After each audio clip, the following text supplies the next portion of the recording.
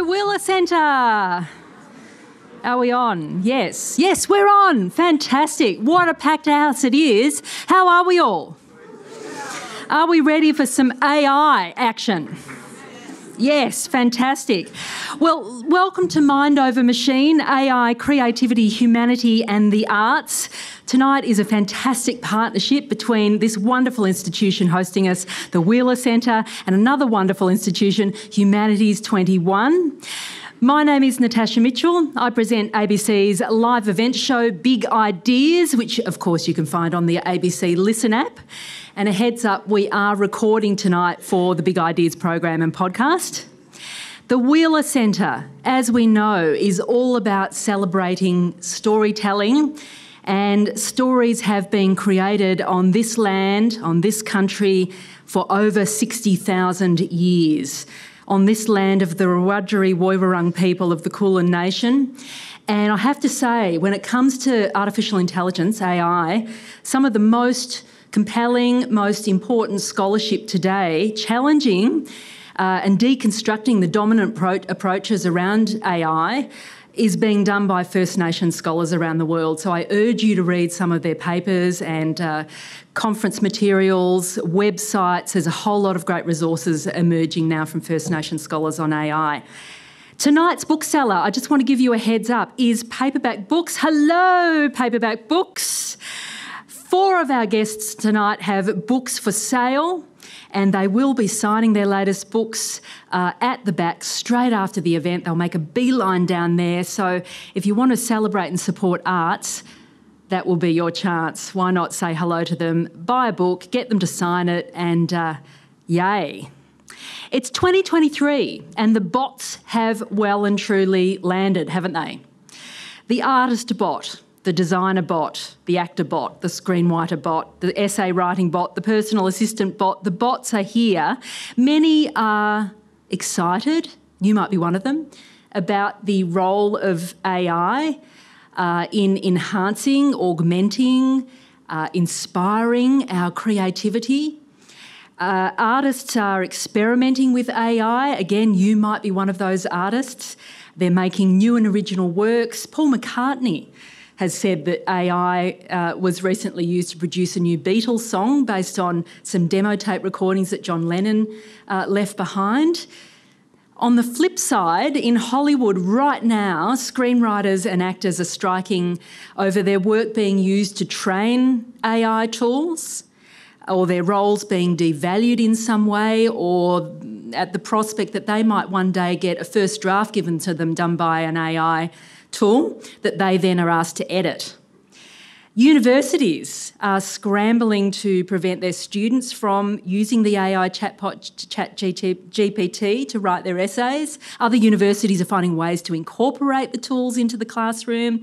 Authors have started suing OpenAI, the makers of ChatGPT, for using their books to train up the chatbot without their permission. What does that all mean? If they don't give over the rights to share their books, are they then rendered invisible from the data sets that train these algorithms? That's an interesting question.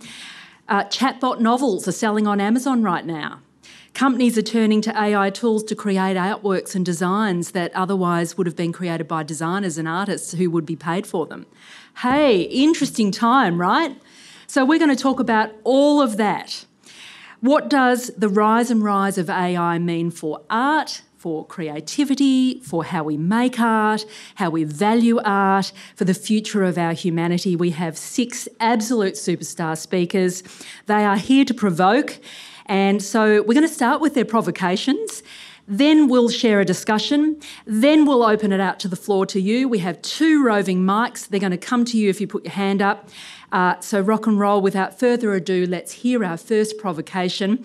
And I'm going to introduce now Professor Toby Walsh. He's Chief Scientist of UNSW AI, which is the University of New South Wales's new AI Institute.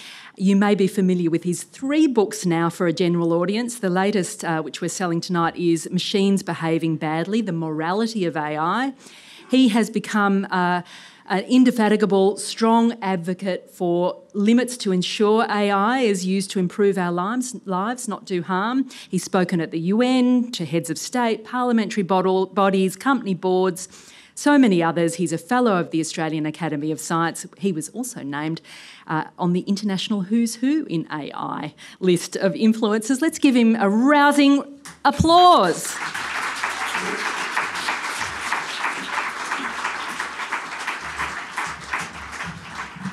Thank you very much. Thank you, Natasha.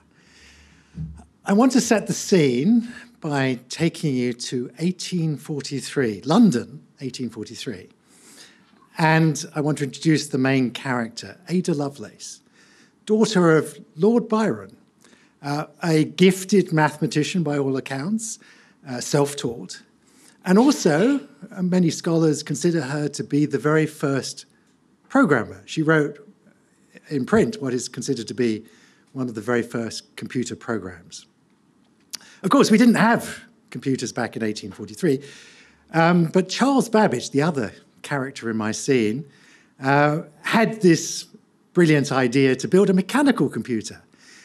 He never succeeded, sadly. The world would have been a very different place if he had. But he was going about it, and Ada Lovelace became his assistant and wrote extensively about the computer that he was trying to build, first the differential engine and then the analytical engine. And Ada had an amazing idea, an idea that was a century or two in front of its time. You've got to realise that what was driving Charles Babbage was that he wanted to reduce the errors in all the tables, or the arithmetical tables that were produced, the tide tables, the astronomical tables, the artillery tables, very manly things. That's why he was building this mechanical computer, and that's how he got funding from very lot of funding from the British government to go about it. But Ada had a remarkable idea, and I'm just going to quote her from what she wrote at the time. And she said it, meaning the analytical engine, might act upon other things besides numbers. We might say most aptly that the analytical engine weaves algebraic patterns just as the jacquard loom weaves flowers and leaves. That was an idea that was just out of its time. The reason that computers are such marvellous, useful, wonderful devices in our lives today is because they do manipulate other things besides numbers. Those numbers represent musical notes. Those numbers represent dots in a picture or in a video.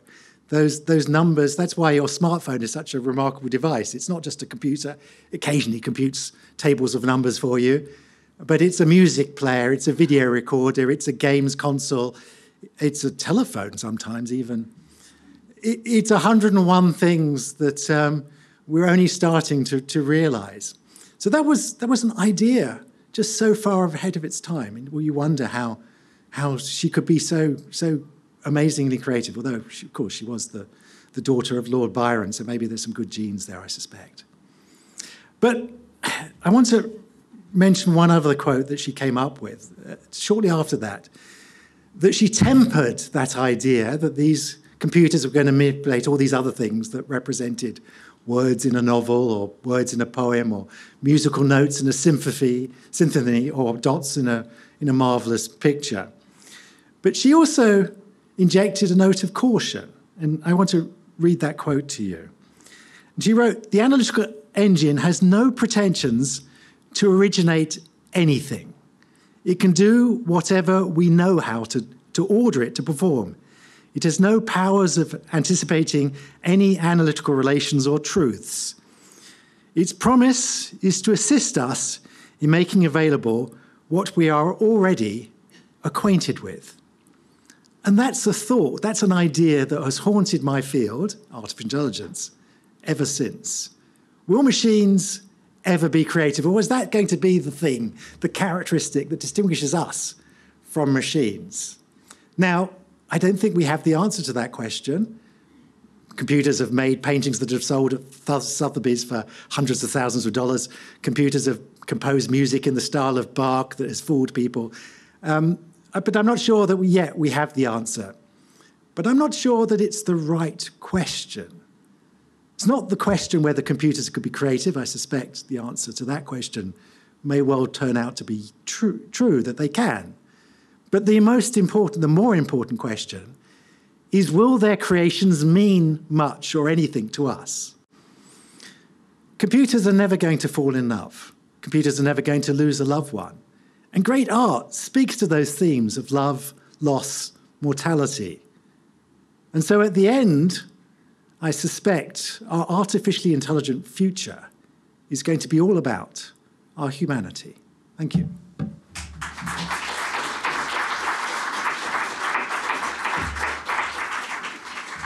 Thanks, Toby.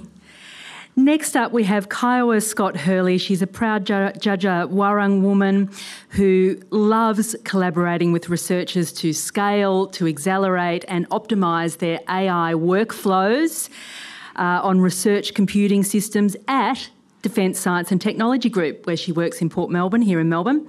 Kiowa also happens to have a passion for the arts. You can catch her squeezing comics and ASCII cats into the world of technology at every opportunity. She is fascinated by ethical AI, I should say, harking back to her philosophy major, where she once argued that sentient machines should have rights too. Please welcome Kiowa.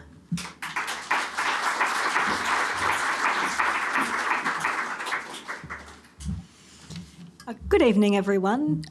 So I was sort of described as a bit of a technologist there, but I've come to this event tonight as an artist. I make quite a lot of art in my free time. I've packed this one with me. I've got some giggles, that's great. And I'd actually like to talk about the value of art from an economic perspective. Art is worth more than the money you pay to have it created, to have it shared. But I think it's a really important discussion. And it's not lost on me that tonight we're in the Wheeler Centre, an institution that continues to pay artists for their time, for their creativity, for everything that they contribute to society. So we're in a space that supports this work. I recently went to the old Treasury Museum, which is not very far from here. It's near Parliament Station. They've got an exhibition on at the moment called Lost Jobs. It's fantastic. It's all about the jobs throughout history that have become obsolete. Lamplighters. We don't have people walking around lighting our lamps anymore. They're talking about the tea ladies that used to come and serve tea and coffee in the office. Now we all have to find our own cafes and our own really nice conversation with baristas. What's interesting about this exhibition at this time is AI is something that's come up as a topic, AI and automation, where we're starting to think about, what does this mean for my job? Couldn't AI do my job? How much of my job couldn't AI do? Should I be upskilling in other things because my job won't exist in 20 years? What jobs will exist in 20 years? What's really interesting about this discussion for me is that I've always thought of creativity as something that couldn't be computer replicated. When you work with people, when you work with humans, when you work with creativity, it feels special, it feels human. But now we have AI generating text, we have AI generating pictures, we have AI generating really interesting marketing material. We now have computers doing stuff that looks like creativity. And so that really challenges me because I've always thought, well, human jobs and art jobs are safe. Those are special human jobs. That doesn't look to be the case anymore. Mike Seymour of University of Sydney, and I quote, said, "The problem here seems to be that we thought creativity, per se, was the last bastion, the last line in the sand that would stop machines from replacing someone's job. I would argue that's just some kind of arbitrary notion that people had that caught the popular imagination." This isn't the first time that advances in technology have threatened the role of artists in society. So in the 19th century, we saw massive advances in photography. And in the 19th century in the Western world, we were obsessed with science, with cataloguing, with observing, with recording, with gathering information. And a photo, well, that was perfect. Humans make mistakes in artworks. You draw a picture of a plant, it's going to have mistakes. A photo, well, that's real and true and perfect. That's something we're sort of seeing with AI right now. A lot of discussions I've had with people around AI is, revealing to me that there's an assumption that because it's a technological innovation, because it's generated by a computer, what comes out of it must be true, it must be right, it must be correct. It's more correct than the people we work with. What's interesting in this period where we're looking at real art versus mechanical, industrial, robust scientific photography is these criticisms that start to come out from people like Charles Baudelaire. He was really into art. He loved it. And I'd like to quote him here. Since photography gives us every guarantee of exactitude that we could desire, they really believe that, the mad fools. Then photography and art are the same thing. He then goes on to say, what man worthy of the name of artist and what true connoisseur has ever confused art with industry? Yeah, there we go. Now, AI is very human-informed. The data that goes into these systems is generated by us. The people that program these systems are people like me, and I'm a person, I make mistakes. What's interesting is that over time we came to accept photography as a form of art. We came to acknowledge that it was its own type of artwork, and so it was valuable in ways that were not just the commodification of the world around us. Artists also continued to have a role in society with paid jobs. This raises questions for me around, will AI eventually be considered an art form? If anyone in the audience has ever tried to type anything into ChatGPT or one of the art generation AIs like Stable Diffusion, you'll know the first thing you type in doesn't give you an output that was actually what you wanted. You actually have to learn how to tell it to give you the stuff you want. That calls into question to me if prompt engineers, people that think about clever ways to get answers out of AI, become artists of their own. I've actually seen Instagram accounts already of people who call themselves artists, and what they mean by artist is that they make AI generate cool stuff. So that's interesting. Regardless of whether AI eventually becomes its own separate artistic endeavour, it definitely calls into question the role of artists in society. How do they continue to get paid in an environment where tools like Adobe Firefly exist, where you can drag and drop things and generate beautiful emails and templates? What does it mean for people like me who like to draw comics for my blog posts? Should I be using AI to do that to save some time? What is the world missing when we leave art to AI? And how do we ensure our artists continue to get paid when AI can do so much of that heavy lifting? Thank you.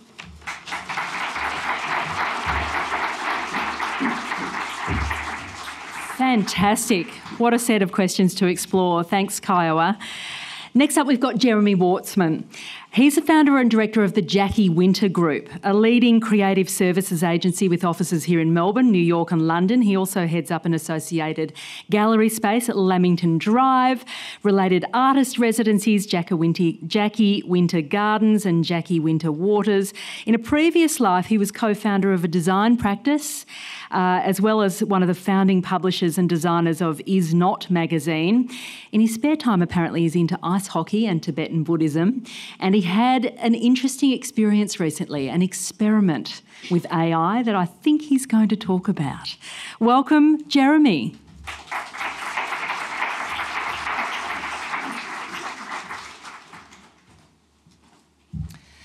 Thank you very much. Okay, this is the shortest talk I've ever written, so I had to write everything down, and I'm going to be reading it. I'm going to try to look at you. I don't see anything, but if it's a bit dry, we'll loosen it up in the Q&A. So, the title of this, There Is No There Yet. 5 lessons we learned from trying to make AI doubles of our artists and why we eventually gave up. So when I was originally approached for this talk in May, we were knee-deep in something called Wacky Jinter. We wanted to launch the first AI illustration agency and create AI doubles of all of our artists with the goal of opening new revenue streams and empowering our clients. And I thought that by the time July came around, we would share some of our wonderful learnings from the top of the mountain, but instead, Wacky Jinter is in our product graveyard gathering dust. Therefore, tonight I'm going to share a bit of what we learned in this very chaotic ride and cover 5 brief takeaways of why we abandoned the AI pursuit for now. So this will come as no surprise to many of you here and to the actual experienced members on this panel, but leveraging AI or any meaningful way to build new products based on AI is very, very hard. And I did not know that. I think one of the reasons that such a hype spiral developed, especially around art, is that everyone deeply really wants to be creative and an artist, but that is also really hard. But now there's something that makes it easy and instant, so of course there would be a huge rush towards that.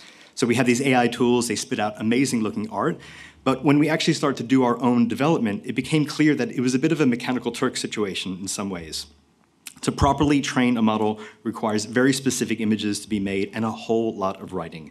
Every image in this set needs to be described in detail, and without proper training of a model, you just end up with rough averages of imagery. Some of you may have even read recent articles on AI caption farms in some underdeveloped nations where this work is being farmed out en masse. But in short, the barrier of entry is very, very high right now. It's like when the iPhone App Store first came out and this huge kind of gold rush towards that area. And what we're seeing right now in these tools is really just the emergence of the tip of the iceberg based on decades of research and development that's come before. This also starts to get into why most AI artwork kind of looks the same, and maybe we can get a bit into that in the Q&A. But in the end, it was nearly impossible to train a model to the unique qualities that made up an artist's work actually their own. This leads to our second finding, which is that all AI art needs to be prompted, something that Kiowa mentioned before. And this prompting still requires really vivid imagination, desire to manifest something into the world, knowledge of art history, writing skills, and these are traits that are not inherent in many people, especially clients who commission commercial illustration. I think this is why we value and admire artists, and in a commercial sense, why artists actually exist. They take the loose information of a brief, they run it through their brain, and then they make something else. If there's one thing that clients in advertising lack, it's patience and subtlety, but they are not short on good ideas and inspiration. So while some of the tech can get us halfway there, in terms of kind of becoming a good brainstorming partner, we still have this problem that's talked about in commuting, like this last mile problem, that the end work still needs to come from an actual artist right now, someone who can step into the mystery of creation with another person and tap into inputs that go much deeper than words. The biggest factor in our decision to abandon our project was a legal one. So again, we heard about Adobe Firefly, which is something that uses a free-range set of data, which is still controversial because a lot of the people who signed off on having their artwork used in that data set probably didn't know it was going to be used for that. But anyway, the largest platform that's currently used in most communities is called Stable Diffusion. And one of the big problems with Stable Diffusion is that even though it's in a minority of the artwork trained in the data, it is still a minority of work that has been illegally scraped from other sources. So much like the days of Napster, which eventually gave birth to the streaming era, I think we'll have a similar shift in some regards to how visual artwork is treated. But for now, the liability is way too high for clients to commission.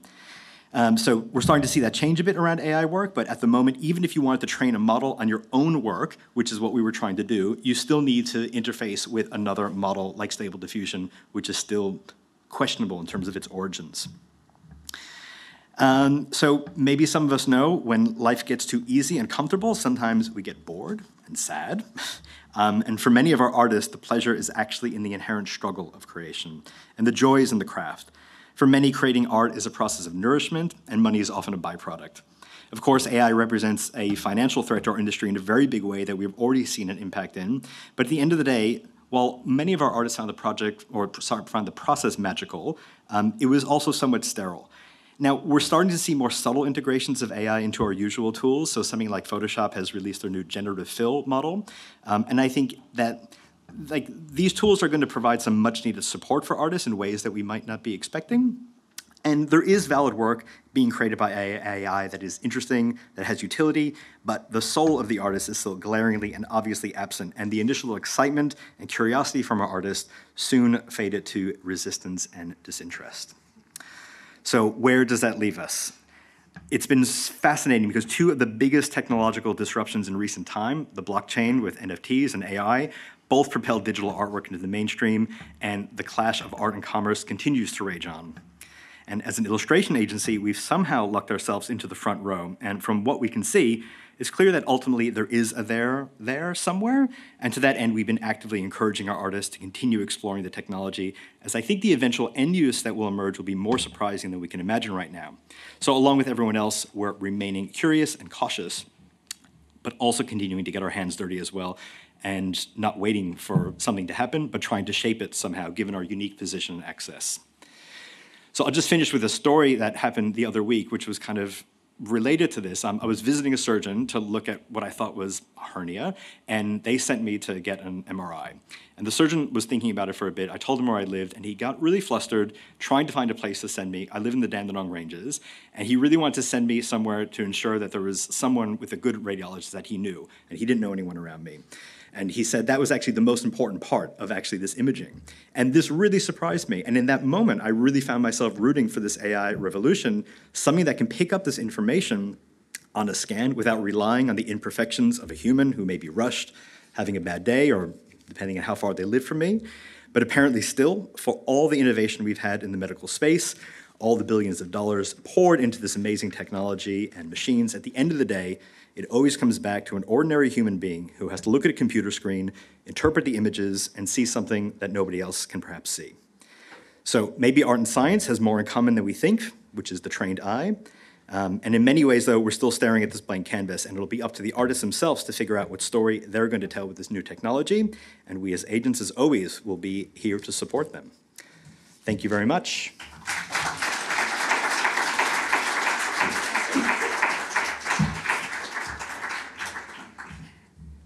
Thanks, Jeremy. The ordinary human being. I think sometimes we forget how extraordinary we are in our ordinariness.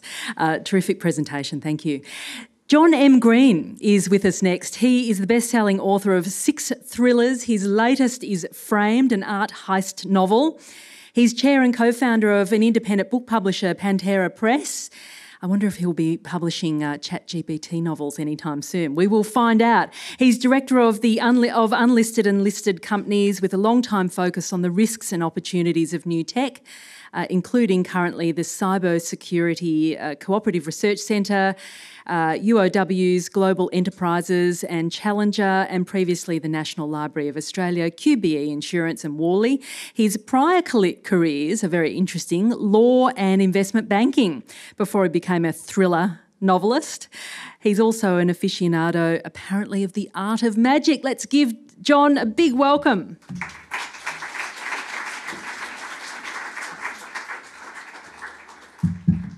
Thank you, Natasha, and good evening, everybody. AI every day has got me lurching between terror and ecstasy. And I hope with all that lurching, I don't get a hernia that Jeremy was talking about a minute ago. But hang on, I've kind of felt like this before. Like when I was an expectant father standing in my wife's maternity ward. Having kids is a massive risk with huge unknowns. Yet, many of us still do it. Will they be healthy or not? Will they strengthen our relationship or tear it apart? Will they grow up to cure cancer, or will they become serial killers with us, their first victims? With kids, we don't have a clue. And I think it's the same with AI. Right now, we're all in a struggle between AI fear and cheer. The fear, stop AI before it kills us, or in the shorter term, before it kills our jobs, partly why Hollywood is on strike, as Natasha said. The cheer, people singing Hakuna Matata, or no worries, how AI will create more jobs than it will kill, how we're about to enter a golden age of creativity. Who's right? Time will tell, if we have time. AI's got lots of defects right now. Remember robo-debt, big tech getting bigger, stealing of intellectual property, biases, hallucinations. I'm going to focus on hallucinations, pardon the pun, which is AI's tendency to make stuff up. It can be really bad, like falsely accusing a law professor of sexual harassment. And as a book publisher at Pantera Press, I have 2 words for that: serious unease. But as a novelist who makes up stuff for a living, I've got 1 word for that: respect. Why? Because we creatives can hack AI's tendency to hallucinate and gain extraordinary productivity boosts. Here's how. Just like we can dial up and down the contrast on the photos on our smartphones, some AIs let us dial up and down the heat or the temperature of randomness that leads to hallucinations. So if you dial up the hallucination temperature from cold to hot, from 0 to 1, you'll dramatically transform the AI's outputs from kind of factual or logical right up to the wild and crazy.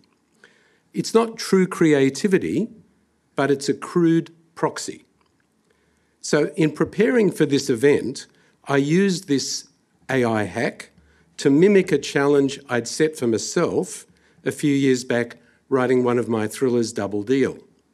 I'd put my hero, Tory Swift, in a deliberately impossible situation, facing imminent death, clock ticking, tick, tick, tick. How could I create a dramatic twist for Tory that would surprise readers but still be believable? Now, at first, AI's ideas were dull, vanilla. But when I turned up the hallucination heat, it cooked that vanilla into creme brulee, including the exact twist that I developed for Tory myself those years ago, except I'd taken days, maybe weeks, to figure it out, and AI did it for me in a couple of minutes. Did AI do that by itself, or did it scrape my book and steal my idea? I have no idea. AI didn't know either. Now, that theft question aside, a creative productivity boost like that, you'd have to agree, is pretty extraordinary. Yet it also provokes the bigger jobs question. If AI is going to replace us, will gains like that be mere short-term sugar frosting on an eventual dust bowl? Let's ponder that question with that old story about a bear that's rampaging in a campsite. One camper starts tying up the shoelaces on her Nikes, and the other one says, "Hey, you can't outrun a bear." And she says, "True, but I can outrun you." Now, like that camper, I suggest it won't be AI that takes our jobs. It'll be people who use AI better than we do who'll take our jobs, at least in the shorter term. So in that vein, here's a provocation for how we humble writers might weaponise AI to democratise movie production, to beat those Hollywood nasty people. Now imagine this. My latest novel, Framed, a thriller about an art heist, is a New York Times bestseller, and 3 movie studios are rushing me to option it. Now, sadly, that's not entirely true, but like I said, imagine that. Now, we know that authors mostly get paid bugger all for options, and if the studio does end up making the movie, which usually they don't, we'll have to contend with what's called Hollywood accounting, which is a form of bookkeeping that someone like Bernie Madoff would find creative. So instead of doing that, I go rogue. I upload my full manuscript into an AI model called Screenify. I select from a bunch of drop-down menus: genre, length, directorial style, background music, main locations, actors. And by the way, in my provocation, the directors, composers and actors have all licensed their work, images and voices, and getting paid for it. I press create, and minutes later, up pops a pretty good trailer and a full 90-minute feature. I can use the trailer immediately to pitch Framed to more studios, or to bypass them entirely, I can upload the full feature to a self-streaming movie website. Let's call it Glamazon. Now, will we authors ever make movies like that? Or will our AI child grow up to kill us before we ever find out? Thank you.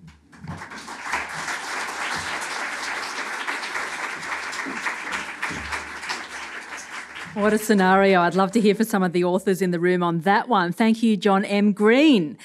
Richard King is next. He's an author and critic based in Fremantle in WA. He's flown here today. Thanks for being with us. His latest book, also in the bookshop, is Here Be Monsters. Is Technology Reducing Our Humanity? He has been published in all number of publications, from The Age to The Independent to The Monthly, Griffith Review, Meanjin, too many to list. And including anthologies, The Best Australian Poems and The Best Australian Science Writing. He regularly writes for Arena Online and Arena's Quarterly magazine, is an active member of the collective that drives Arena. He focuses particularly on culture and technology. A big welcome, a big Melbourne welcome to Richard King.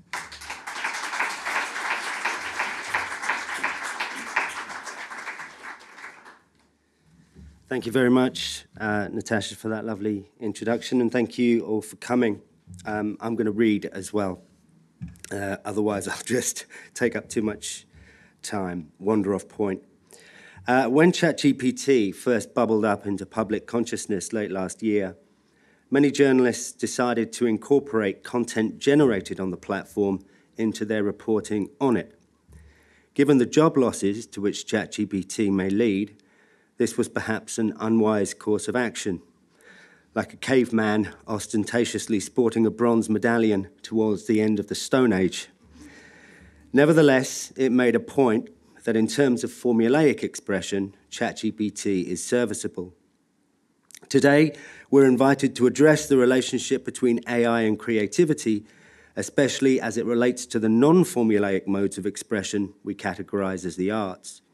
In the few minutes that follow, I'd like to make some very general comments about what I think that relationship might and might not, and perhaps should not, entail. I begin from the position that creativity is central to human agency, which is central, in turn, to our freedom and flourishing. Freedom is not merely a formal political arrangement limiting the power of governments to say what we can and can't do. It depends as well on our ability to pursue meaningful activity that allows us to extend and explore our humanness. A freedom devoid of this second element would, in my opinion, be no freedom at all.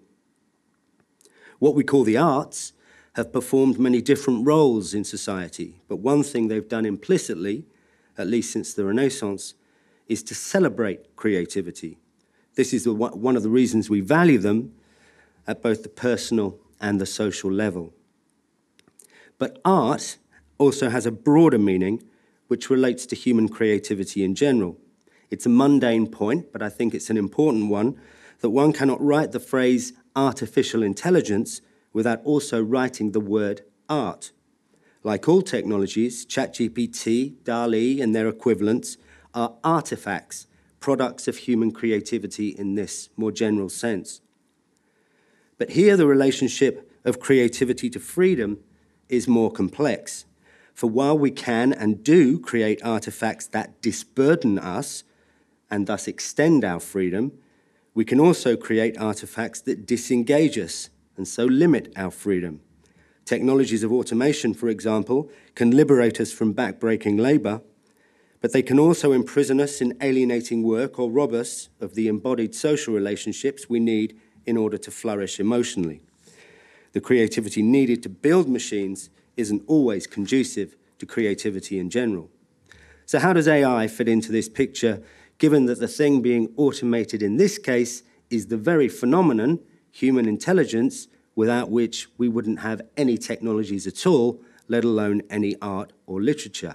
I have two connected thoughts about that. The first, which I'm happy to elaborate on, is that whatever creativity AIs are capable of, it is of a categorically different kind to the creativity engaged in by us.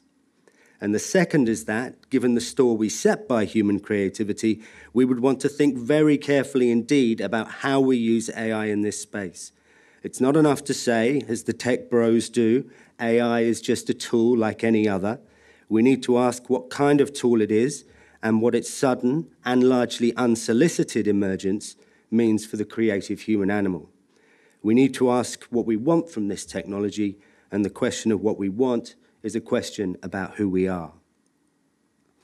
Not wanting to follow the example of our Neolithic Barry Gibb, bronze medallion glinting amidst the copious chest hair, I didn't use ChatGPT in order to compose this note, but I did ask it to prompt me with a question about the topic of this debate. And it responded, not at all stupidly, are there any concerns that AIs may replace or devalue human creativity? Notwithstanding that my fellow panelists may change my mind in the course of our discussion, I would for now answer that question as follows.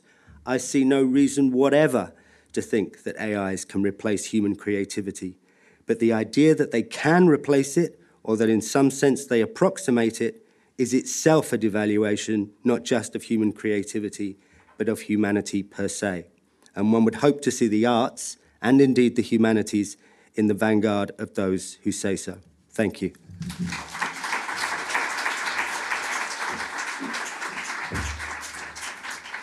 Richard King, thank you very much. Will AI art devalue, well, art, and will it devalue our own humanity? Lots to talk about there. Last but most certainly not least, Lizzie O'Shea is a lawyer, a writer. Her book, Future Histories, looks at radical social movements and theorists from history and applies them to current debates about digital technology. She publishes regularly about law, about tech, about human rights. Her writing has appeared in the New York Times, Guardian and Sydney Morning Herald, amongst other places. And she is here to share her provocation right now. Welcome.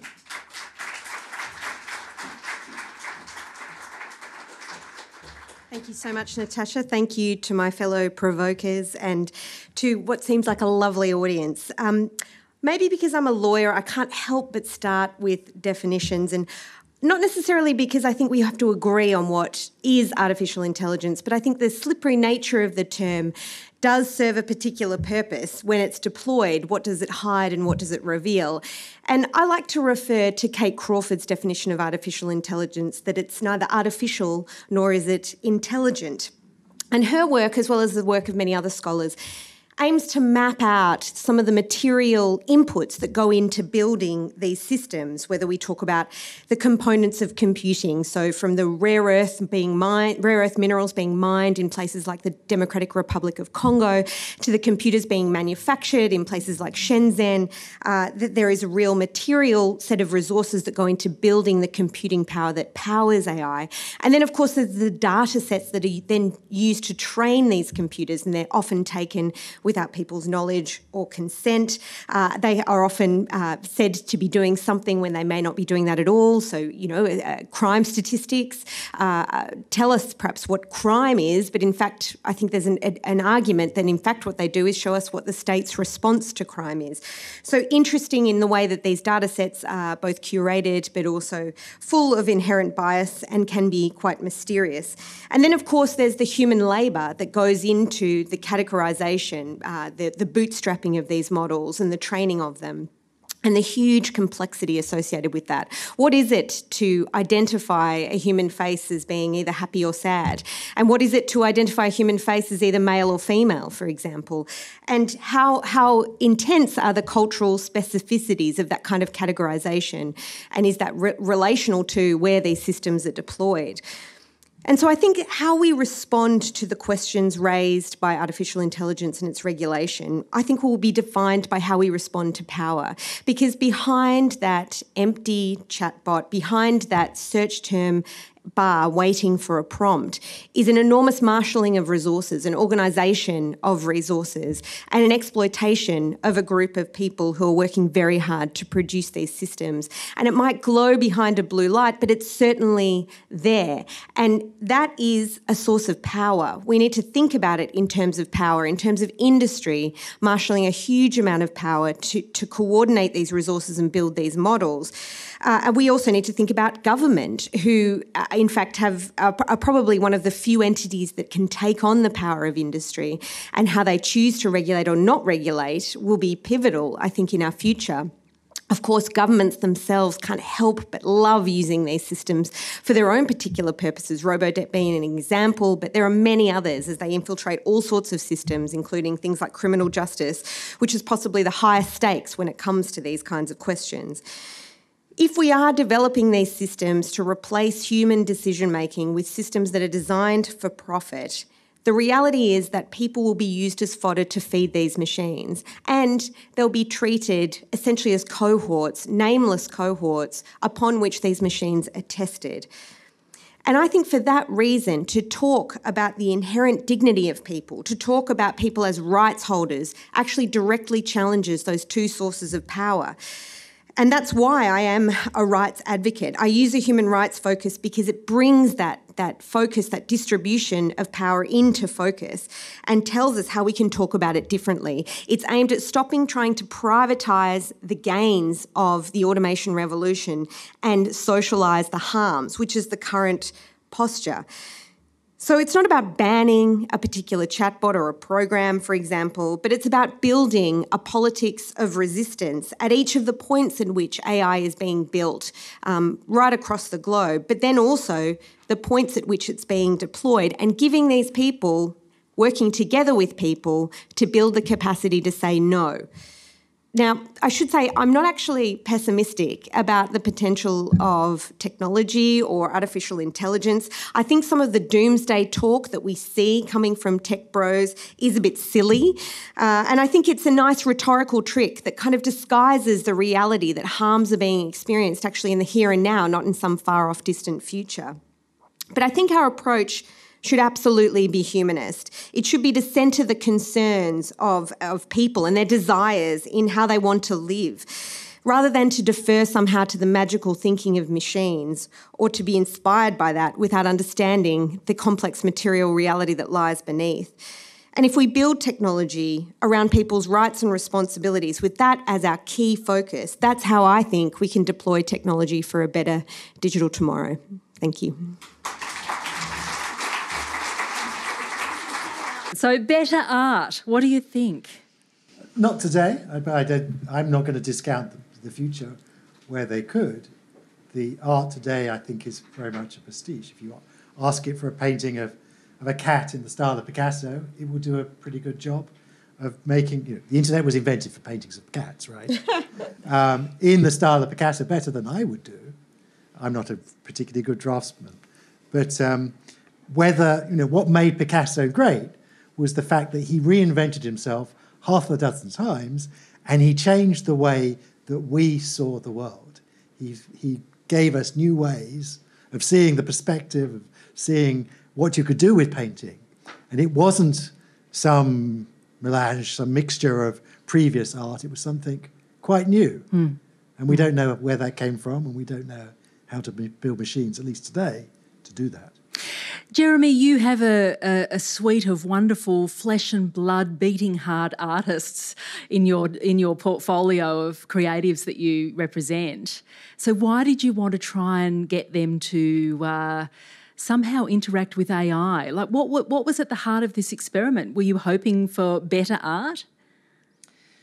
I mean, that's a good question. No, I don't necessarily think so. I think the process of commissioning custom work is so fraught with all of these human things in terms of really trying to broach these commercial goals and outcomes to a very messy and subjective process. And one of the things we try to do as agents and producers, sometimes we try to take the subjectivity out of it and really kind of figure out how to put a framework around that. And so it was an open question to see, could we do that somehow? If we gave clients a bit more control in terms of how they wanted to interact with artists, because it can be a very frustrating process sometimes. You're doing so many revisions, and it's like we have this thing where you say like, oh, I know it when I see it, but then how does that kind of happen? And you have to have a container when you're working that way. So one of the ideas that's the mess of humanity. Yes, right there, the mess, the creative, messy process of making art. Exactly, and that's what we discovered. And I think what we discovered is that people actually like that, and that's something that's worth preserving. Richard King, you've got some thoughts about that. Yeah, I don't think in any meaningful sense AIs will ever create a work of art at all. I think it's only something that another human being can do, and it's a two-way street. There's the experience of the artist who creates the art. There's subjectivities, if you like, and there's the subjectivities or the experience of the people who appreciate the art. Now, that's not to say that you won't get... So, when ChatGPT first kind of came onto the scene late last year, there was a little blog post on Nick Cave's website that went viral, and he was talking about how a fan had got in touch with this song, and they said, you know, I asked ChatGPT to do this song in the style of Nick Cave. Do you think it's any good? He said, no, it's absolute rubbish. And it'll always be rubbish, no matter how good it is. Do you want to know what he said? He yeah. said, songs arise out of suffering, yeah. by which I mean they are predicated upon the complex internal human struggle of creation. And, well, as far as I know, algorithms don't feel, data doesn't suffer. ChatGPT has no inner being. It's been nowhere. It's endured nothing. It has not had the audacity to reach beyond its limitations, and hence it doesn't have the capacity for a shared transcendent experience, etc., etc., etc. Yeah. As you would expect Nick Cave to say. Yeah, exactly. Well, it has, yeah, I mean, and he's kind of right. I mean, I don't think art needs necessarily to be about suffering, but it certainly it has no intentionality, it has no aboutness. It doesn't have an experience of a flower in the way that I have an experience of a flower that distinguishes that experience from just photons hitting the flower and entering my eye. It has its own experience of a flower. No, it doesn't have any experience. It doesn't have any intentionality in that human sense. It doesn't have aboutness. Okay, so, I mean, we'll get into this, but Nick Cave's maybe a little bit too optimistic, which is a strange thing for Nick Cave to be, isn't it? You know, a little bit too optimistic, but in the sense that it is possible. I mean, I think he's totally right about that. You know, objectively, that song is worthless because it's not made a human being, in my view. But somebody thinking that it was a song by Nick Cave could get a meaningful experience out of it, okay? The trouble is that if you want to get meaningful experiences out of art that's been generated by AI, you've got one foot inside what I would call the experience machine. I don't know if you've ever heard of Robert Nozick's thought experiment, where he says, if I could make you an offer, so, you know, for the rest of your lives, you'll have the experience of making love or making a great friend or writing a great novel or reading a great novel or whatever it is. But in reality, you'll be plugged in Matrix style to a computer. And most people say, no, I'm not going to take that offer.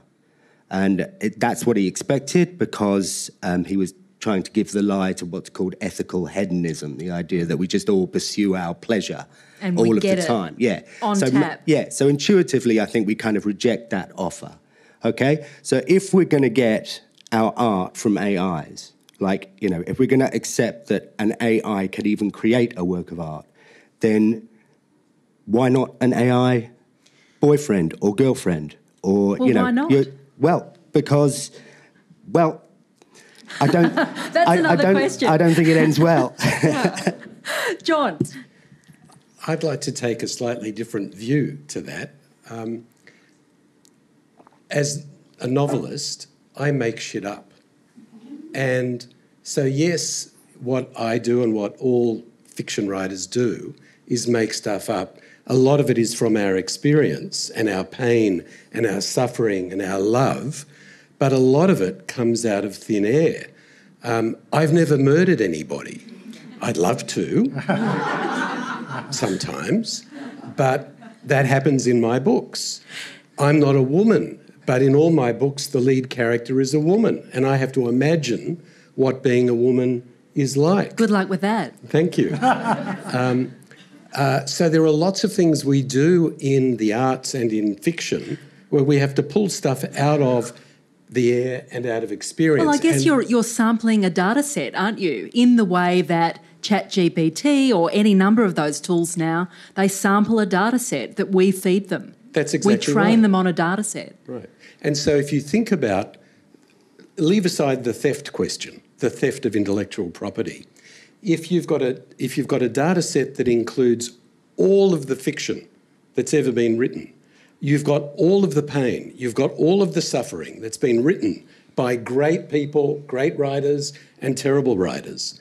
And so the AI can then take that and then manipulate that and turn it into a quasi experience of that.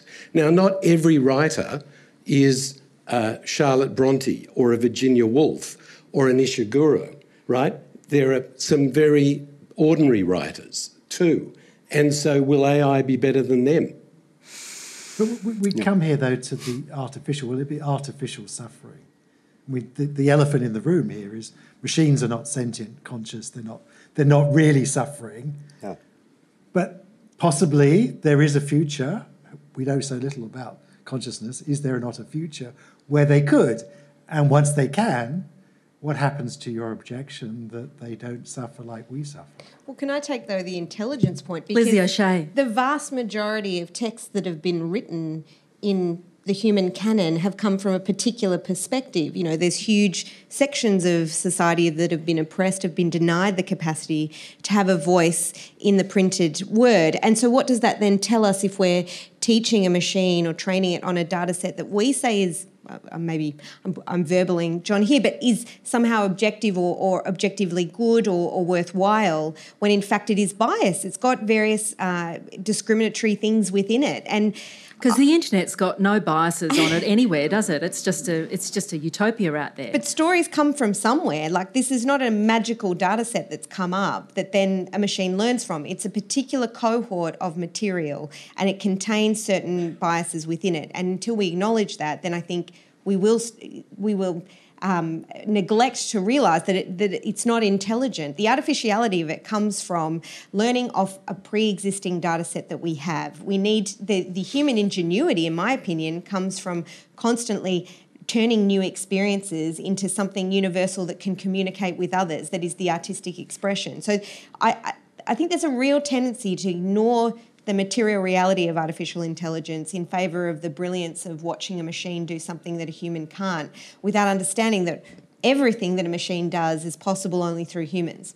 Kiowa Scott-Hurley, is it sort of human hubris, to assume that only sentient humans, only a human type of consciousness, which as far as we know is one of the only consciousnesses on the planet, can create art? I mean, why can't we imagine that silicon can create great art?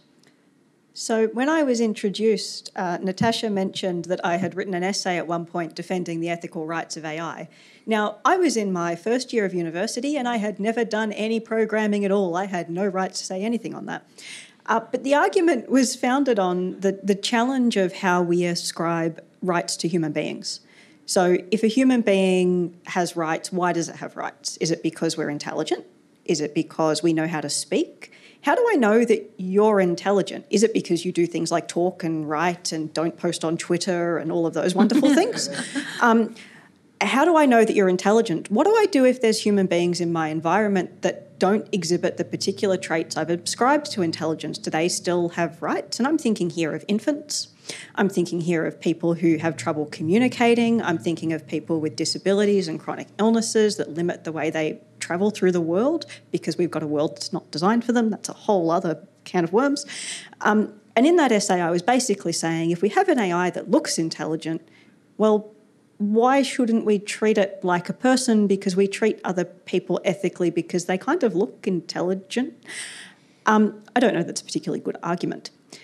But it comes back to this I don't think it was such a great argument either. No, I don't think so either. But now we have AIs that look intelligent, and that's really stressful.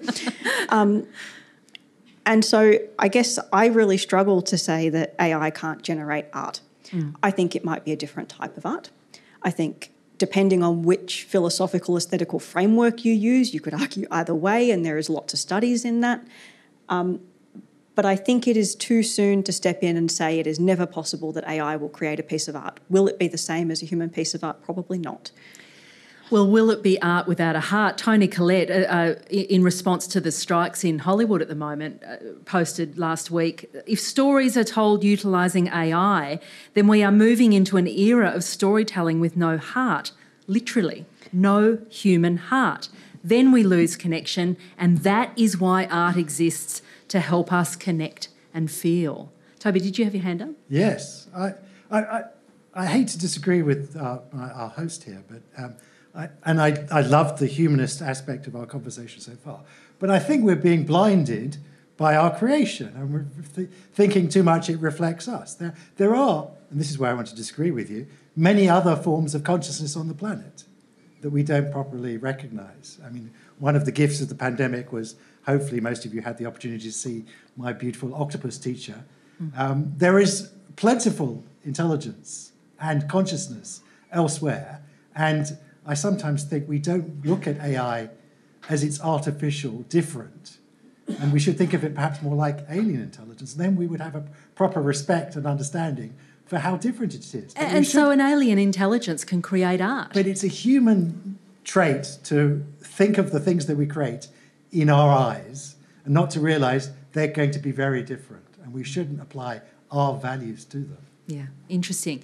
So who will be the owners of AI art? This is a huge issue. Copyright is a massive issue. It's very much at the heart of the strikes in Hollywood at the moment. People are very concerned that, one, their works are being used to train AI, that then will usurp them at some point, or and they haven't given permission for their works to be used to train AI, or they'll be kind of one human in the chain of AI-produced creative works that they then get brought in to edit rather than create. So that's an interesting scenario. How much of a challenge, Lizzie O'Shea, does AI art, trigger in terms of the question of authorship, ownership, payment, employment? Yes, well, this is one thing that really did occur to me thinking about this topic, that actually part of the problem is that the creative industries are notoriously underpaid for everybody who works within it, that even very popular works of art, very good works of art,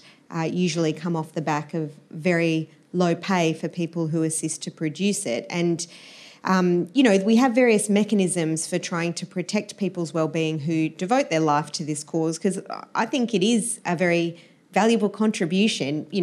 What would the world be if we didn't have people who were prepared to devote their life to producing great art at no particular personal gain for themselves? I think it's a noble pursuit. I think we have protections in place, things like copyright, but they don't always work very well, in my opinion. And they are usually, at least in this context, I think, poorly suited for the kind of debate that we're going to have about artificially generated artworks and the use of computer technology in this field. And I think then, I don't have necessarily the answers for this, but one thing I think about is, as a society, we should be finding ways to allow people to be creative. And there's things that we should be able to do. One of the great kind of confusing things of the technical age is that we're supposed to have all this labour-saving technology, but we're working more than ever and we're being paid less than ever. There's this huge growing gap between rich and poor. So the writer's strike that you talk about in Hollywood, it is about automation, but it's also about the astronomical profits made by small sections of society at the expense of the people who are doing the actual work that's of value to society. And so I do think this is an opportunity to take a step back. How do we value the arts? How do we make sure that people who work in the industry are well paid? How do we make sure that the arts doesn't just become a field that is populated by people who can afford to do it, that in fact we start to hear stories from a diversity of people in society and we allow those people to flourish in their creativity.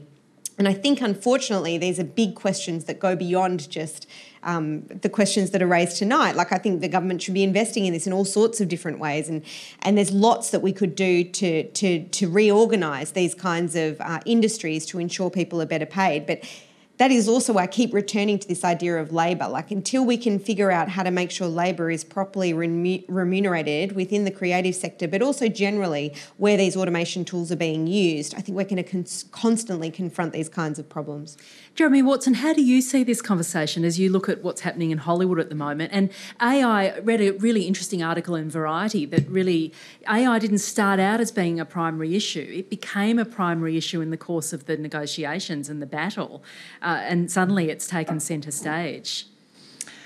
Oh my God. I need a few days to sit on this. I wanted to hear a bit more from Lizzie about what your thoughts on copyright in terms of not being a good mechanism, because to me copyright is the best mechanism that we have to protect artists and to kind of protect their fees. But I also have a lot of, there's some inherent conflicts of interest that I'm kind of trying to figure out as well in terms of where different parties kind of all fit into this, because as agents we're kind of somewhat, that's kind of one of our primary jobs, is like we try to maximize the value that for artists and trying to kind of negotiate that all around kind of usage, because this whole idea of pricing around value is something that we're really trying to, that's what Jacky Winter's kind of based on.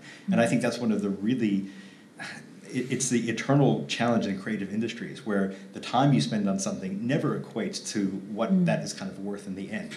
So it's like, yeah, if you're, and that's also, that concept has shaped how a lot of creative industries have grown around that. And some are really kind of lagging, and I think there's so many interesting pricing models in other creative fields that I'm really inspired by. But I think the whole idea of creatives having a stake in the work that they produce is not a new concept. I mean, royalties are not anything new. It's an ancient term and an ancient word, but it is making sure that everyone kind of does have a stake in it.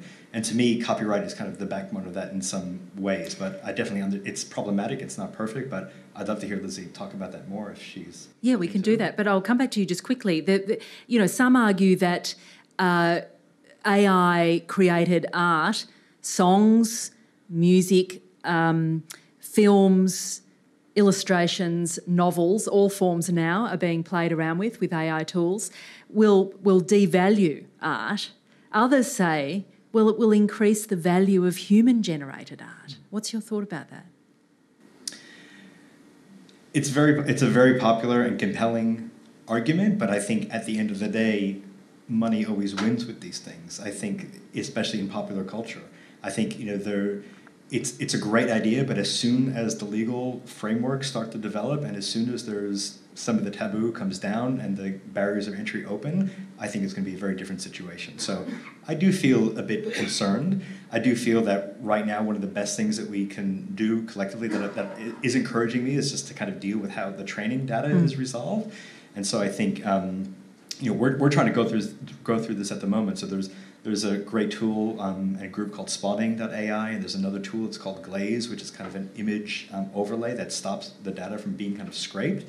And so I think, and it's not like it's not a very complicated thing. If you go into any of these generators and you type in an artist's name, you can, it's clear that it's been scraped from those artists. You can get images generated that still have signatures in them. And a number of authors are now suing OpenAI because they didn't give permission for their works to be used, and works with a great likeness to or whole slabs of their text are being, coming up in results as people use the tools. I think, there's a real inherent problem of provenance of, and how imagery is kind of tracked. And I think, ironically, this is one of the most interesting things to come out of blockchain technology, but it never kind of found an actual kind of application. So I do think that these things will kind of start to settle in over time. But I think having a general conversation in terms of how we value time and how artwork's value is not relating to the time that's put into it is a really key one. Kiowa, you're nodding your head, and I'm interested in your impressions of whether AI will enhance our creativity or detract from our creativity. I think Richard will probably have some thoughts about that, and then I'll come to you, Lizzie, on picking up on the copyright question. So you'll notice that for my day job, I do programming and coding and stuff with really big computers, and I do comics in my free time. And that's because I don't believe I can get paid to do that work in my free time. Interestingly, we should all be really excited about AI because it should automate us all out of our jobs, and life should be fantastic because we don't have to wake up and go to work anymore. That would be fantastic, except we live in an economic construct where the capital owners get the profits. They're not socialised, and AI is becoming a type of capital. If you're building the best, the fastest, the most intuitive, the most user-friendly model, so GPT is a type of machine learning model that has been around for quite a while actually, but putting it into a chatbot interface makes it user-friendly, and now it's really valuable, and now people are using it, people are interested. So this becomes an asset and a part of capital, and we all know that the profits from those things don't get socialised, which means that if we all lose our jobs, we don't all get to spend a lot of time making art and creating value. We don't all get to spend more time with our families. We don't get to spend more time experiencing the world, coming to events like this, talking to other people. We actually just go hungry and go broke, and the support systems don't exist for people in those situations in many, many, many countries. And so part of me wants to say AI is fantastic. I don't care how much art it makes as long as I don't have to do my job anymore and I get all this time to make my own artwork. All the time, the gift of time. Yeah, I don't think that's going to happen. And we've talked a little bit about labour conditions in countries that are doing the labelling of the data for these artworks. They're not benefiting from this technology. But those jobs are going to become increasingly important for these models, and you start to ask questions of, am I going to stop being able to do creative work because it's going to be taken over by an AI? How does my creativity fit into this ecosystem? How do I continue to earn money for my creative thought in an environment like that? And if I can't earn money for my creative thought, what destiny has that doomed me to? So part of me thinks this is awesome, fantastic, never have to work again, and part of me lives in a neoliberal capitalist society. as do we all. Richard King, did you have something to add? Yeah, sure. I mean, to your point about creativity, I think Toby is right to say that there are other forms of consciousness on the planet, definitely. In fact, I'm reading a very good book by James Bridle on just this topic. He's an artist and a technology nut. It's excellent. But we don't talk about dung beetle art. We don't talk about cat art. If actually I used to run a bookshop and we did sell a book on cat art, but it was a joke, right? It was a joke. We don't think that elephants have a concept of art. So why is it that we're so keen to say that this thing? What about whale song? Do you not entertain the idea that? Let me finish the thought. Yeah. Singing? Well, no, I don't, because They're only it's not communicating stuff about where to have. But what does it mean to say that it's art? Art is a human construct. Surely, it's a human construct. It's simply anthropomorphism to say. We're sadly disappointed when we discovered the whales actually were talking about some quite profound stuff. And interesting enough, AI will actually tell us. They're probably just saying, people I'm are a working whale. on using AI to interpret whale songs. Look, all I'm saying is that we seem very keen to accept the idea that this thing called artificial intelligence, which appears to be made in our image, is capable of creating works of art, or will be capable of creating works of art. That seems to me to just push the concept too far. And what it entails is actually a vision of ourselves as no different in kind from inorganic machines. Because, and that's the whole story of AI. It's not just a bunch of, kind of groovy hippies convening on the San Francisco Bay Area in the 1960s and say, hey, let's do something really cool.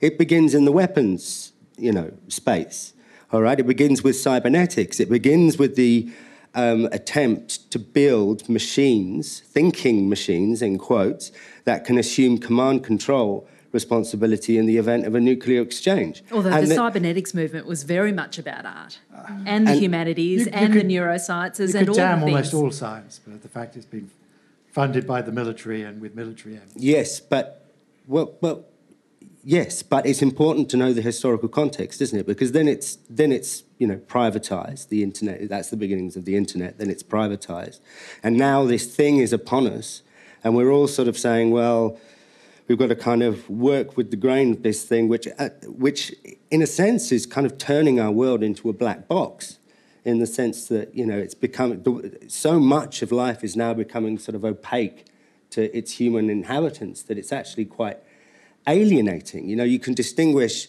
You type in creativity and AI into Google or something like that, and you say 10 artists who use technology in their work or something like that. All artists use technology in their work. A paintbrush is a technology, but it's a technology of extension. It's not a technology of externalization. Do you know what I mean? So what you have here is something that purports to be doing the creativity itself. That's different. That's different. And that's why I say it's important to say why art is meaningful to human beings, okay? Presumably because it tells us something about ourselves, implicitly and explicitly. Okay. All right? And to, resist this, I think, slightly silly notion that these machines which, don't feel anything, can't appreciate, are great at winning games of chess, but can't appreciate the pieces, the conviviality, etc., etc., etc. Interesting. John Green, I mean, you're an artist. You're an artist of the word, and you write thrillers. Did you feel somehow subsumed by the black box of ChatGPT when you asked it to save the life of one of your characters? Look, I think it's an astonishing thing to play around with these different forms of AI. and as a tool for an artist to use to add to your creativity, and as I said in my provocation, as a kind of to boost your creativity, they can become quite invaluable. But the copyright question is a really, really critical one right now. For every Nick Cave, there are 1 million musicians who can't give up their day job. It's really hard to make money in the arts, no matter which form of art you're in, music, writing, sculpting, painting, whatever. And copyright has been the bedrock of how we make money because it's something that we own. And copyright is really under threat from this, and in ways that not all of us see, and we need to pay attention to it. So if I'm speaking as a publisher, what I'm buying from an author is their original work. If it's not original, it's not protected by copyright, and therefore anyone can plagiarise it for free, and I've invested in something for nothing, and indeed they've created it for no reason. And some people have called the language models that are driving these algorithms, driving these AI tools, plagiarism machines. Indeed.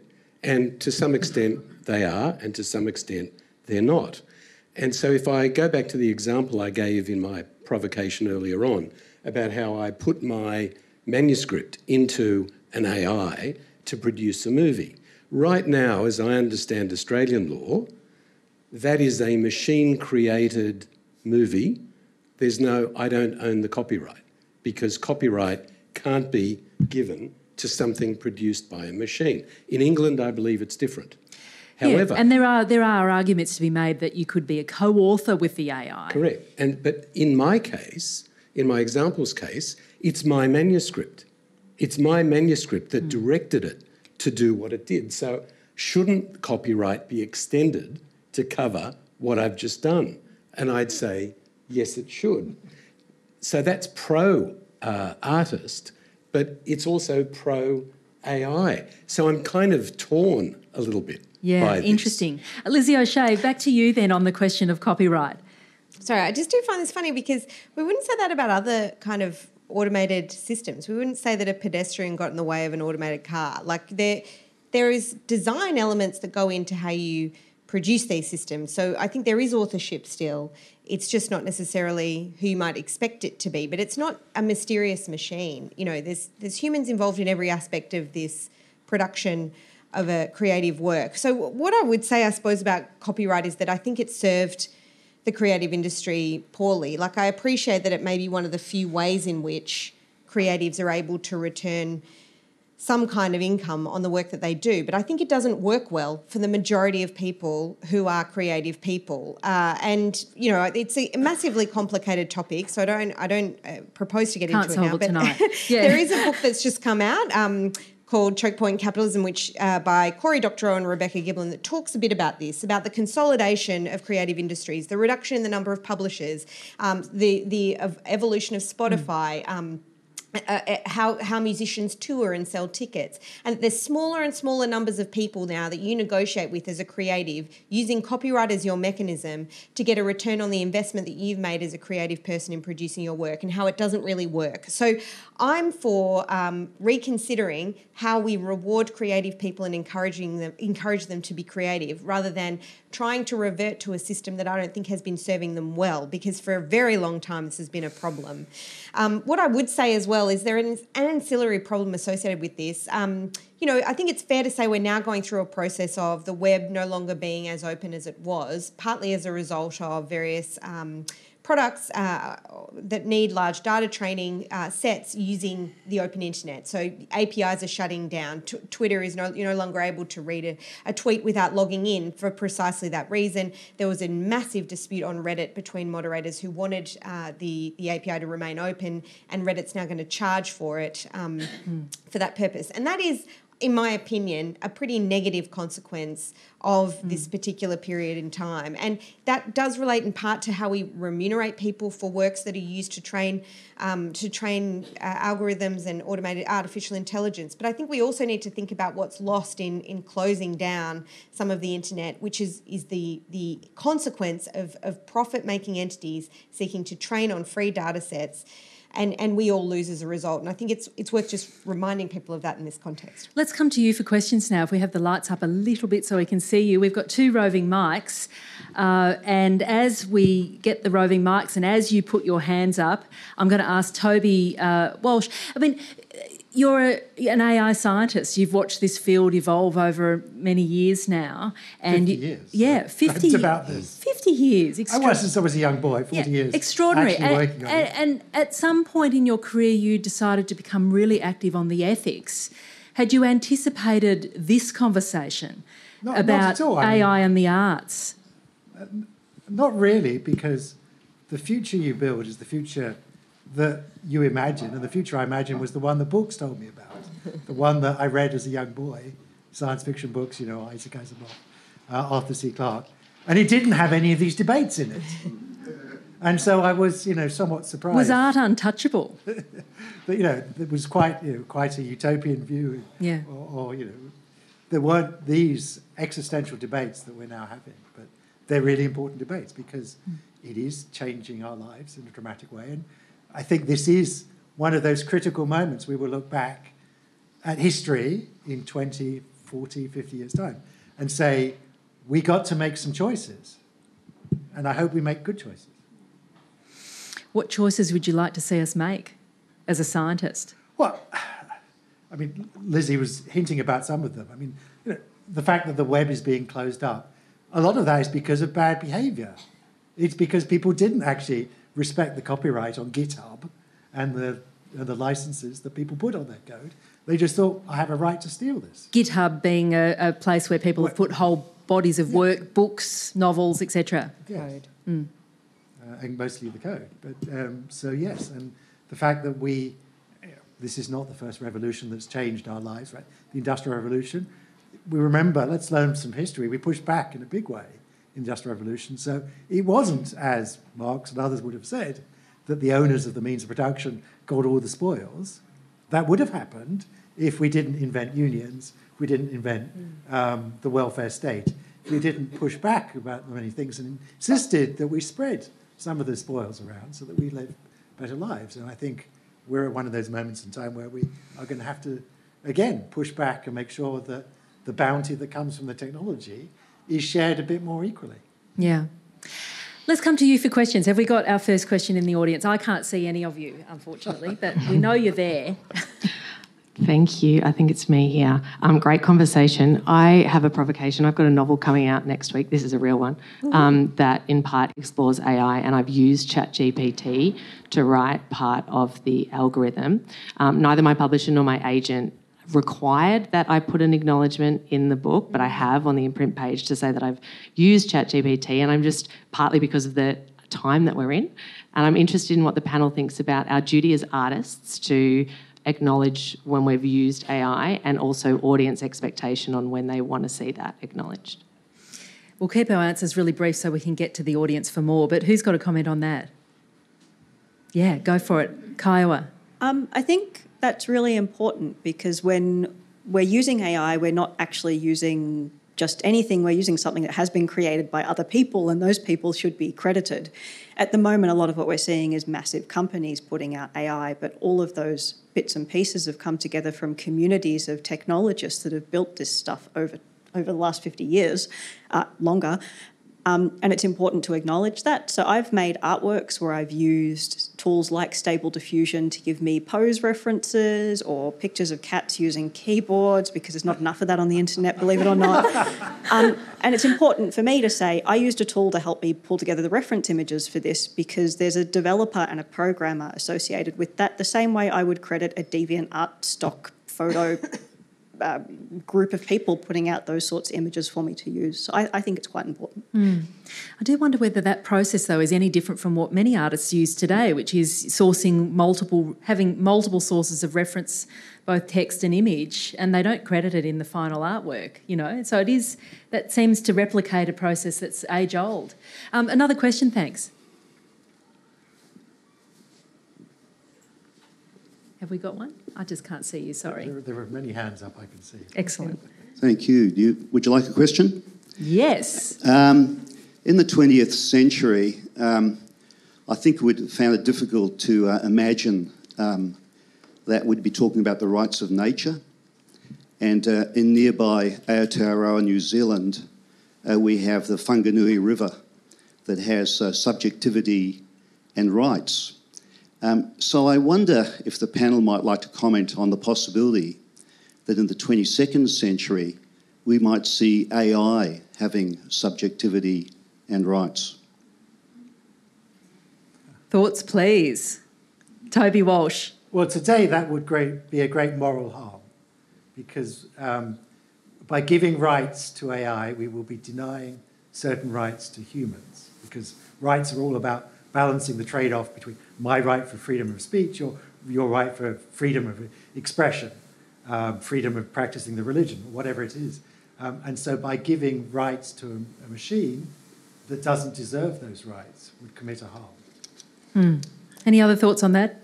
I mean, I think we should regulate Lizzie. it. Does that mean give it rights? I think that more adequately it needs responsibilities, you know, that we need to shape what it does and limit it, like other pieces of technology. Like, you know, we know that certain kinds of technology is harmful, but we can design it to be safer, and we impose those obligations on people who create it to do that. It's not necessarily, I mean, I think I can understand the provocation of giving them rights, but I actually think the purpose of regulation in this context is to give responsibilities to those who are creating it to make it safe. I mean, I would say I do think there's real utility in thinking about nature as having rights, because we are dependent on the ecosystem. We're currently totally out of balance in how we engage with our natural environment. And in fact, there's a chapter in my book where I talk a little bit about this, because I think if we think about the internet and online spaces as being an ecology, we might be more interested in preserving some of its life-giving force rather than just hurtling towards expanding its development at all costs. And so I do kind of advocate for thinking about online spaces as an ecosystem that requires care and protection of human knowledge and how we represent that, as well as making sure that humans are at the centre of that. John. I think it might be useful to think about the answer to that question by personifying AI. And by that, I don't mean it's a person, I mean it's owned by somebody. It's not just AI. So if we're going to give AI rights that aren't our rights, to follow on from Toby, does that mean we're going to allow Google and Microsoft, etc., to have rights that we can't exercise? I think you need to really think about this in the context of who owns the AI. Well, they don't pay taxes, and most of us do, so, you know. I think they do have rights as corporations, don't they? Yeah, well, I mean, this is one of the terrible trajectories of American law, that corporations have a right to speak and to give money to political causes. I mean, most people would perceive this as an enormous problem, that corporations could have rights. They're a limited liability company. They're not a person who owes obligations to their fellow humans, and that, I think, is what defines the quality of a subject that is entitled to rights, in my opinion. Another question, thanks.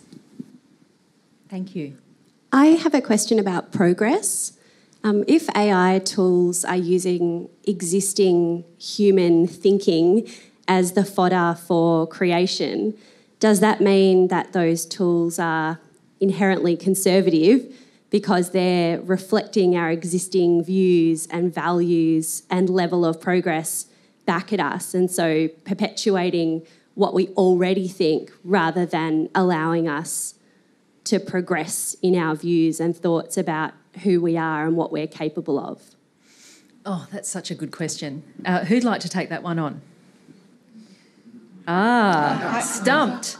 Toby. That is a great question, and I'm a little fearful that in 20 years' time we'll look back and think this was the golden day. This was when the internet was full of human content with value, and that we will start training. They're already starting to train the latest language models on the output of the first generation of language models. And so at some point we're going to be training on exhaust fumes of the previous systems.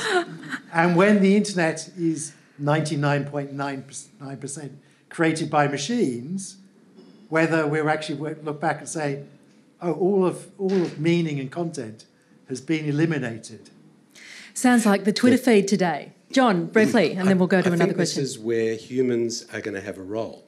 I was reading an academic article this week that compared ChatGPT 6 months ago to today, and it said that it was getting dumber. And it's getting dumber because it's using the same thing over and over again. And so it may be that we humans are what is going to save ourselves, because it's only through our own inspiration that we're going to be able to make that progress. See, I wonder about that. I wonder whether it's a race to the bottom, and also I wonder whether we really care about authenticity. I just look at the number of people who are putting fake grass around their houses now. Like, it's almost as good as the real thing, so who cares, you know? Well, Richard. Yeah, sorry. But one of the reasons jobs can be automated is because the jobs have already been partly automated. So often automation is a two-stage process, right? So, you know, before you can actually fully automate a factory with machines, you've got Frederick Winslow Taylor in the 19th century going in and doing his time and motion studies and saying, right, we're going to fragment and compartmentalize work.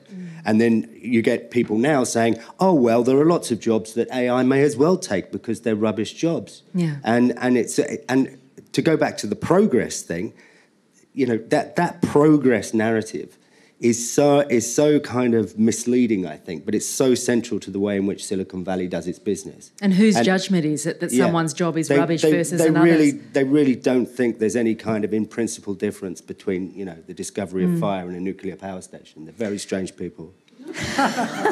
Know a few of them. We'll grab a couple more questions in just the minutes that we've got left. I'm going to grab two in a row, just so see if you can retain them. Maybe we might even grab three if we've got time. I think I'm talking now. Okay, a question and an observation. The question is, I did not hear AI defined well at all. Lizzie had a bit of a go at it, but I would have thought it was probably Toby's responsibility to do that from what I've gathered. Oh, sorry, Toby, I didn't ask you. One, and two, creativity could well have been defined also. And so comments on both of those, or perhaps even definitions for either of them or both of them. And as this conversation happened, I was reminded of, I think it's a quote from Woody Allen, who said, the most important thing is sincerity. And if you can fake that, you've got it made. Okay, so if we take that to creativity, if the most important thing is creativity, if you can fake that, you've got it made. Is that what was happening? I think, Richard. I think Toby did have a definition of creativity, but via Ada Lovelace. And it was kind of a definition en route, if you like. You know, computers cannot originate anything. I know it's a little bit of a fuzzy answer, but I think it's as good as and it's also a kind of negative definition of AI as well. AI presumably being, I don't know whether you'd agree, Toby, the attempt to make machines that can think, can embody human actions and decisions. Yes. Would that be fair? Perfect. Okay. So there you go. There's your definition of AI. Do we have a couple more questions that I can run in together? Is that a yes? We don't bite. Yeah, sorry. Yeah, I've got a question. It kind of runs off the progress question that was asked before. I thought that was quite nice to hear, because there is the point where you think, what exactly is the definition of progress that is being used when we're talking about AI? And I thought particularly in the arts, whether or not using something like, say, ChatGPT to generate ideas, what effect does that have on artists? I mean, there's the productivity boost, but then maybe there's also a dependency over time, and I was just wondering how potentially that plays out. I really love this question because there is a sense that we'll start outsourcing our own cognitive processes to these tools. At what cost to our own cognitive capacity, our own brilliance, our own laziness? Any thoughts on that? Well, if you say that creativity, to answer the previous question as well, what is the definition of creativity? It's pulling new things out of your soul. But if you were to ask Picasso, he said, lesser artists borrow, great artists steal. And to some extent, that's what AI is doing. It's stealing to aid our own new creativity. And there's kind of a spectrum of what's right and wrong here. But will we use it so that we dumb ourselves down? Time will tell about that. I don't know. I suspect that humans will still win, but we don't know. There's a lovely essay by Neil Postman, 5 Lessons from Technological Change. It's a fantastic essay. And you can find a copy on the internet. I encourage you to go and read it. And he asks, always ask what the technology gives you and what does it take away. Every technology comes with a huge, great promise, but it takes things away. And as an example, when we invented writing, we lost our oral tradition. We used to sit around and memorize stories. No one memorizes stories anymore. Socrates made that point. But he was very against writing. But in that case, the deal was pretty good. We got literature, we got knowledge that was passed across time and space. I think we got a pretty good deal. But the question is, what we're going to give and what we're going to give up with artificial intelligence. But Toby, you also got nationalism, right? So with the printing press, for example, we got all the horrors. You get imagined communities, and I'm not saying fascism and everything else. And I'm not saying that because I'm against printing or that I disagree with you that we've got many benefits from printing, but we do need, as that questioner I think was sort of implying, to get away from this kind of very simplistic progress narrative, because Postman's point is well taken. What does it give you and what does it take away? I see AI taking away a lot.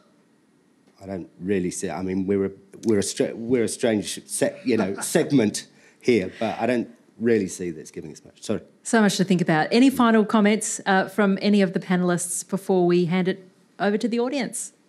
I guess I would just say that we are really good at assuming that new technology means our lives are improving, and that hasn't always been the case, and particularly not for minority groups, particularly for underrepresented groups. Acting as an Indigenous woman in tech, there's not really that many of me out there at the moment, which means that our voices aren't in the rooms about discussing things like bias. We don't have lawyers in the tech rooms all the time when we're designing these things that understand the importance of human rights. We don't have the authors and the artists in the room when we're developing and designing these things. Ethics committees are an important part of science. How that integrates with things like code can be a little bit more challenging. And I think it's really easy for us to assume that new tech means that we're moving forward and never stop to think about what it means to move forward. And I think it means to make the world better for the people that live in it, and it's hard to evaluate that at this point in time with AI and where it's heading. There's a movie about this in the cinemas at the moment. It's called Oppenheimer. He keeps telling me to go Project. See it. Yeah. Kiowa, thanks so much for that. And it's been interesting interviewing some of the trailblazers, really interrogating AI from an ethical point of view, looking at cultural biases in the data sets, training these algorithms. They are more often than not black women who are doing that work. And it's ironic, isn't it, that Google employed one of those women, Timnit Gebru, to lead the charge in that conversation. And I interviewed her at length and then promptly ended her job in a cloud of controversy. So the conversation must continue. What a fantastic panel of thinkers. I'm so grateful to John Green, Richard King, Lizzie O'Shea, Kiowa Scott-Hurley, Toby Walsh and Jeremy Wortsman for being here tonight. Thank you so much to you, and let's give them a round of applause.